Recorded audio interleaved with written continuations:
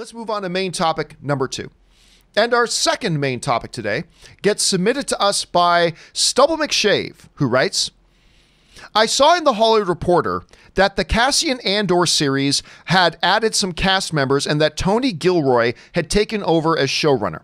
Do you think that the change from Stephen Schiff to Tony Gilroy is a normal thing, or is it another sign of poorly vetted people by Lucasfilm? All right, thanks a lot for sending this in, man. And yes, we've been waiting on this Cassian Andor show. I mean, they were even talking about it. They brought the cast out and everything, even all the way back at D23.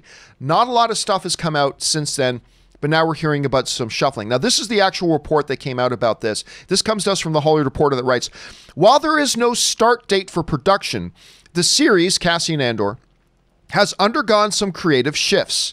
The Hollywood Reporter has learned that Tony Gilroy, who co-wrote Rogue One, is now showrunning the series, with Stephen Schiff exiting that post. Gilroy was already part of a writing team that included brother Dan Gilroy, who did Nightcrawler, Beau Willimon, who did House of Cards, and the aforementioned Stephen Schiff. Tony Gilroy will also direct the pilot and possibly a second episode, but like Disney Plus's other Star Wars show, The Mandalorian, the goal is to have a stable of directors. All right, thanks to Hollywood Reporter for that. Now, I gotta say, here's the first thought that comes across my mind, and I'll get this out of the way first. And I don't like harping on stuff, but when it comes up again, it's got to be mentioned again. In the world of film and television, it is not an outrageously rare thing that a director changes. It's not an outrageously thing in Hollywood. It is not an outrageously rare thing in the world of Hollywood television that a show director gets changed. That's not an outrageously rare thing either. What continues to absolutely amaze me is that under the stewardship of Kathleen Kennedy, who, when her career is all said and done, I will stand and applaud her career. She is one of the greatest producers in the history of Hollywood. However, her track record at Lucasfilm, when it comes to the number one responsibility she has, which is to properly interview, properly vet, and make the best decisions on putting the right directors or showrunners in place for their projects. While it is not an incredibly rare thing that a movie or a TV show will change a director or a showrunner, I have never seen, Rob, in one studio under one person, with the limited amount of projects we've had in the Star Wars films and what we've seen on TV, this much turnover in either the showrunner's chair or, more applicably, the director's chair. And so when I opened up the news and I read the person they appointed as showrunner, guess what? They're gone. And I just thought, yeah, it's business as usual over there. To me, it is a symptom of absolute chaos. And you can only get away with that for so long. And nobody else is making a big deal out of this. Everybody wants to talk about the fact that we've got the woman, Genevieve, and I'm forgetting her O'Reilly, coming back to play Mon Mothma. That's great. We're going to talk about that in just a second. But again, to me, I just look at this and go, what? Again? It's not a rare thing, but when you've had about 8 projects now and 7 director or showrunner turnover controversies, this screams to me that while Kathleen Kennedy, who I am a fan of, is, again, as Steven Spielberg calls her, maybe the most talented producer that's ever done it in the history of Hollywood, this thing about taking this position is not a great fit for her. And it just kind of screams that again, and it's unfortunate. Okay, let's get past that now, Rob, and let's talk about the idea that we've got Tony Gilroy coming in, who did do a good job with it. I love Rogue One. I think Rogue One is probably the second best Disney era Star Wars film. I love that movie. Decent choice to put into the chair. Also, of course, I mentioned earlier, they've brought in 2 new actresses. The one of note is Genevieve O'Reilly, who is coming back to play Mon Mothma. Of course, she played Mon Mothma in Star Wars Rogue One. It's kind of cool to see that the character is coming back and that they're bringing her back as well. So that's all cool. Rob, you take a look at this entire situation. from Tony Gilroy taking over the showrunner chair, the bringing in of the actress who played Mon Mothma again, just the fact that Cassian Andor still looks like it has life in it, which is good news. But anyway, Rob, you take a look at this. What do you think? I have a theory. I have a theory about, and this latest news is something that it solidified something for me. Like, as you know, even on my own YouTube show, I've talked a lot about my admiration for Kathleen Kennedy. I don't think this is her fault. I think there is a fundamental problem that Disney has as a company with Star Wars. And I think the very problem is Star Wars is about war. It is about a galactic conflict between the forces of good and evil. And when you start doing a show like a Cassian Andor series, even The Mandalorian, I mean, if you think about it, if you remove Baby Yoda from the or the child out of The Mandalorian, it's pretty bleak. I mean, there's a lot of I mean, we're the galaxy's in turmoil, people are dying, and I really think that as creators start delving into the actual situation in the galaxy far, far away, that you run into a problem with Disney's corporate interests and about the kind of entertainment, you know, from the studio that's bringing you Pixar movies like Finding Nemo and WALL-E, or if you're going to watch Tangled or Frozen.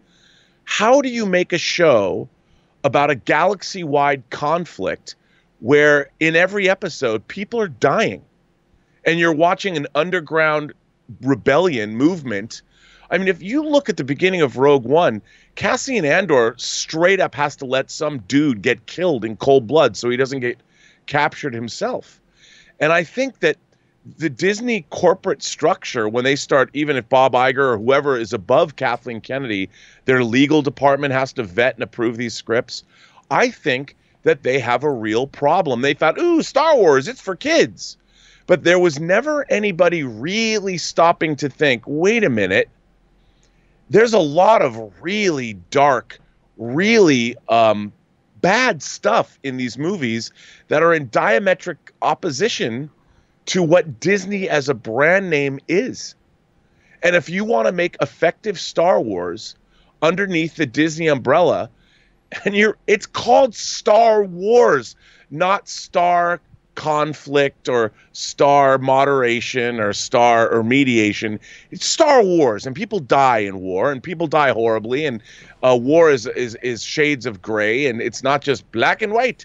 Here are the evil guys in the black masks breathing heavy, and here are the squeaky good, clean fighters of the resistance. And the more you get into these shows, and with audiences demanding what they're demanding today, which is sophisticated looks at this conflict, we don't want to look at these things as if we're 5 years old. Star Wars fans are very sophisticated. Entertainment is very sophisticated. And I think that they've got a real problem. You know, if they're going to announce a female-centric show, I think part of the reason they're doing that is not because of an agenda, but because they think, oh, if we have a female-led martial arts series, maybe it's not as dark as, say, a Cassian Andor series, when you can't help but delve into these dark issues, dark concepts. I mean, they get away with it on Clone Wars because it's animated. But I think they've got a real problem that they can't acknowledge. I don't know that I agree.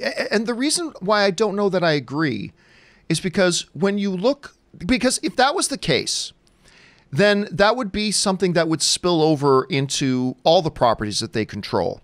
But if you go and look at something like the MCU at Marvel, where you having an intergalactic tyrant literally killing half the life in the universe, when you have Agent Phil Coulson getting stabbed through the chest with this giant scepter spear, when you're having, you know, Vision getting his head ripped out and all this kind of stuff.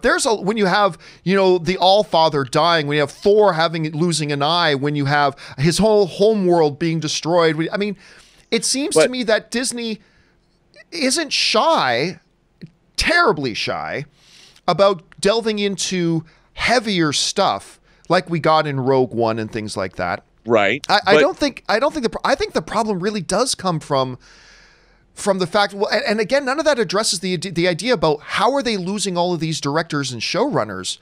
And I think that's got to go right back, just like the buck stops with Kevin Feige when it comes to his directors and whatever he's going to do with his showrunners on his Disney Plus shows. I think the buck stops there with Kathleen Kennedy. And I don't know if it's an issue of that, because they do a lot of heavier things, but you see that a little bit differently. Yeah, I mean, look, when you're dealing with comic book characters, you've still got a giant ball-sack chinned pink purple tyrant wielding, I mean, superhero movies have an inherent brightness to them that tempers. Yeah, but he also held up Loki by one hand and snapped his neck with his fist, right? Of course, but I mean, it's still, it's like, you know, you don't get, when you watch a Roadrunner cartoon and Wile E. Coyote gets blown up and thrown off a mountain and all that, kids can watch that because they understand that it's inherently, there's a tone there that's different. But Star Wars is ultimately about, you know, our very human characters in a relatively dark universe. And I just think it's a tonal issue. And when they bring on these directors and showrunners, I think the showrunners are like, okay, we're doing a show about a galactic rebellion in Cassian Andor or Rogue One, whatever they're going to call it. And we're going to deal with the nuanced levels of this kind of behavior. What would really go on in this situation? They're calling it a spy thriller too, like an espionage wartime spy thriller. Right, yeah, which is really cool. But when you start dealing with the wartime spy thriller, think about that. How do you make that appeal to 8-year-olds? And I think that is inherently the problem, whereas kids grow up with superheroes, so they know.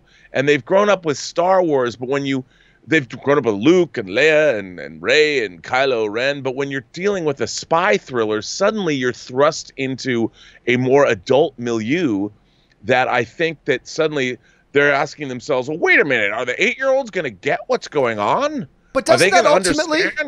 Isn't that ultimately still then Kathleen Kennedy's responsibility to understand what is it we can do as Lucasfilm, and then properly meet with directors and showrunners to make sure that they are on the same page with her, she is on the same page with them. She is the main head of Lucasfilm. It's her job to make sure that she understands the corporate interests and that she passes on the expectations to whatever the showrunners or directors are. And the fact is that time and again, it pains me to say this because I am a fan of Kathleen Kennedy, but time and time, I've been saying this for 2 years, for time and time again, we have seen her drop the ball on this, that she doesn't communicate properly to those that she's putting in positions of responsibility. She doesn't properly vet the people she's putting in position of responsibility. She doesn't listen to the actual visions of the people in responsibility, because then a few weeks later, she's like, oh, wait a minute, that's your vision? Well, I can't have that. Well, why didn't you know that a month ago? I mean, that's the point. So I think there's truth in what you're saying, but I just think that that river of truth that flows forth from Robert Meyer Burnett flows through the channel of Kathleen Kennedy, who has to be the gatekeeper of that. And it just, I just think, look, I'm a fairly intelligent guy, but guess what? Don't make me the head of the brain surgery department at the local hospital. That's not my area of expertise. I just feel like this isn't the right job for her. But I don't know. But Rob, listen, I've been focusing us on the negative stuff here. But what about the positives here? We got Tony Gilroy stepping in to be the showrunner. That's an interesting thing. We've got the Mon Mothma actress come back. What do you make of those events? Well, no, I think that's great. I've always loved the character of Mon Mothma since we first saw her in Jedi. I think she's really good, and I like the fact that they brought her back, and the continuity. Whenever they can work in that kind of continuity with an actor or something with the rest of the franchise, I've always enjoyed that. And by the way, of all the new Star Wars shows, because Rogue One is like you, I think it's my favorite it really is my favorite of the Disney era movies, even though it's not without its flaws, but I really do like the film. I think the idea behind this show is a really good idea. I really like this idea. And Tony Gilroy is a very talented creator and a talented writer, and I'm very excited about that. And I think that's good news. I just wonder if it's possible. And like I agree, Kathleen Kennedy should know dealing with what she's been dealing with. But I think probably in her mind, every time she starts into one of these things, she's like, maybe this time it'll be different, because it has to be. Eventually, Disney must relent and understand what it is that we're dealing with here. But unfortunately, that doesn't quite seem to be the case. But I do see the fact that this show is going forward at all exciting, because I was really excited about this show. Yeah, I agree. I hope it's great. I really like the movie that it came from. I like the Cassian Andor character. And I want to see more of how the rebellion is put together. And I look forward to seeing all the, those bit characters like Gold Leader, coming back. And if they bring those guys back, I mean, they obviously can't use the footage, but the characters of those, I'm excited to see this show.